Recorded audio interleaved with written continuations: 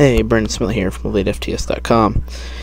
Bringing you another training log video with commentary. This is my bench assistance work from Tuesday. Had on the dock for speed bench. Working with the top percentage that I'm going to be using for this cycle.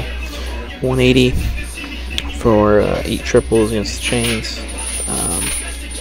This was a pretty good bench day considering I benched heavy earlier this week and I squatted heavy the day prior.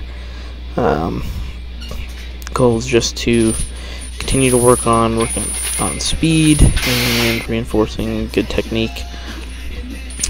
Felt like I did a pretty decent job. My back was feeling kind of actually wrecked from squatting, but pushed through it, and still as the session went on I was feeling better and better. So I think it was just a matter of getting in and getting the work done and getting my body going.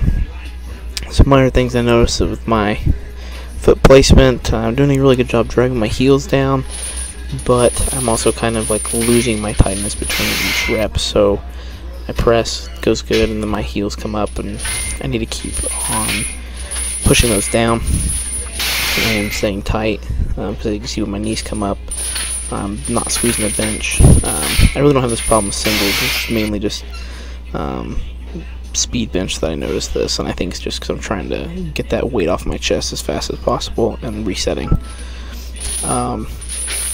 As for other stuff, when I worked up to the close grip 1 board, this is the same as my second cycle, and I went up for 5 extra pounds, and I also got an extra rep. So really good improvement here. Triceps are really coming along. I maybe probably can do 7 or 8, but really decided that 6 was good and I was going to stop it. It's improvement. So hit some shoulders, back, triceps, prehab stuff, and I was out. Pretty quick session. As always, thanks for checking in, and you can keep up my training logs on EliteFTS.com.